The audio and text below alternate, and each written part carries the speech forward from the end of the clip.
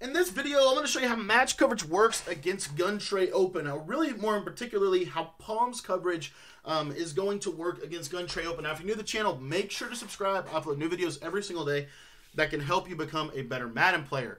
Now, in this series, we're talking a little bit about how I like to run palms against pretty much any formation in the game. And I've actually been kind of just honestly picking random formations. Random formations, I really don't know how the rules work, but I have enough understanding of palms and the way palms likes to work against most formations that we kind of craft a defense together. And so, again, if you're new to the channel, subscribe. If you want to see the finalized format or the finished format and the really in-depth ebook that I've done on this defense, then I would really encourage you to join my Patreon. My Patreon membership is just $10 a month, and that is going to get you access to every Madden 22 ebook that I have. So far, we have 13 ebooks, and we have more ebooks that are on the way. So what we're going to do here is just come out in the palms coverage, and we're going to be defending gun tray open. Now, tray open, I would argue, actually is one of the more underrated offensive schemes in the game.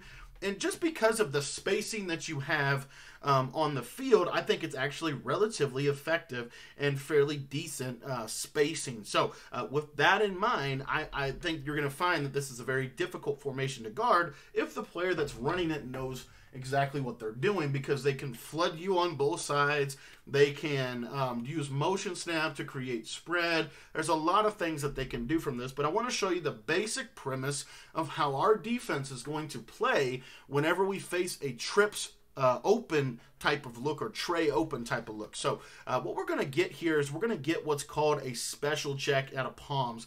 And why this is so effective is because what we're going to do is basically free up this guy right here, McCourty, and we're really going to kind of honestly get somewhat of a solo check on the back end of this, in the sense of we're going to basically man lock on number one on the left, which is Evans, and then the back we're going to kind of take and work him into our quarter flat, 3-rec, and quarter flat defense. And really, if the back goes vertical, that quarter flat will take him man to man. But if the back goes underneath and say he runs like an in route or a drag route or an in route type thing, then he might pass him to the 3-rec defender if there's another one coming back across. So this defense really works well against these kind of formations. So anyways, from an adjustments perspective, what do I like to do from an adjustment perspective? I love to press out of this defense. The reason why, especially out of palms, is because we're basically going to play man lock on the outside receivers in this. So what I like to do is just man them up. I don't need the defense to do it for me. I'm going to go ahead and just man lock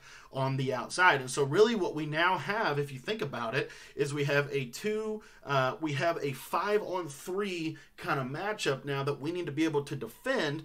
And what's going to happen is if number 2 goes vertical, which is Scotty Miller here, this quarter flat defender is actually going to take him in man-to-man coverage. So if he runs a corner route, he's going to take him. If he runs a post route, he's going to take him. If he runs a vertical seam, he's going to take him, which now makes Phillips responsible for the tight end or the 87 right there, that third slot or that number 3 receiver. And now with my user, I can come down in here and play a lot of really good stuff. Now, what I personally really like to do, and really the only thing that is going to give us a ton of trouble, is the running back in route. To me, is the biggest thing they can do from this that's going to give us a trouble. So like if you get a 4 verticals call and then you run a running back underneath that, I just want you to watch how the coverage is going to play. We're not going to make any adjustments here, but what you're going to see is you're going to get man lock across the board. But now this running back's got some decent leverage to be able to outflank that 3-rec, and now he's off to the races.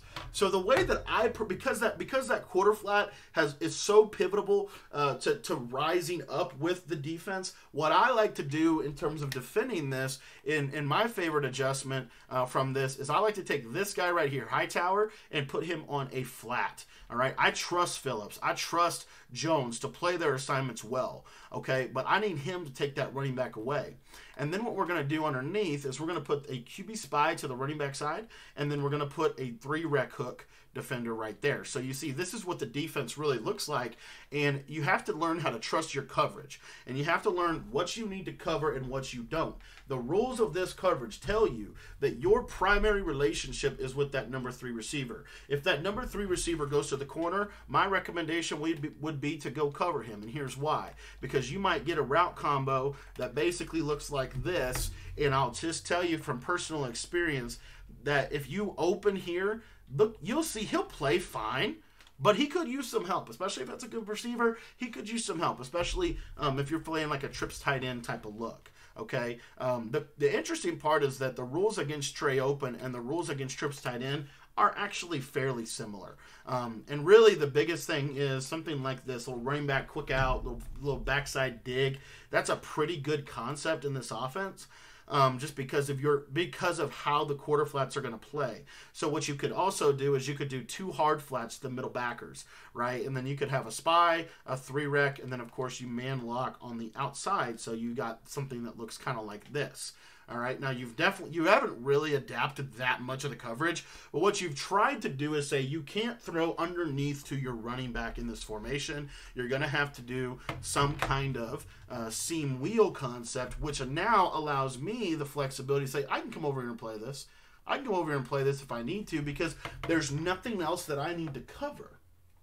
Okay, there's nothing else that I need to cover. So situations where they're going to be running that little seam wheel would be if they flooded the right side of the field. So it might look something to the extent like this.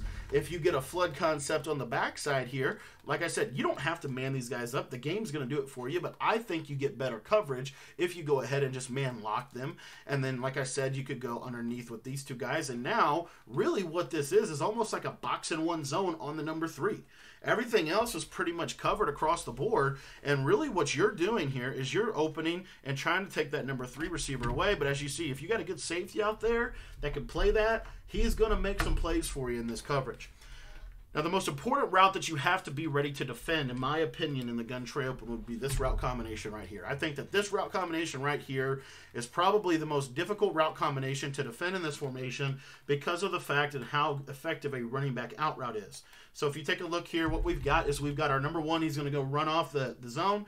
We've got the back on the out. That's going to stress that quarter flat. And then on the backside, we got a dig and a flat and then a vertical. So we're in a situation now where we've got, again, a pretty decent little concept, but your primary job is to take X.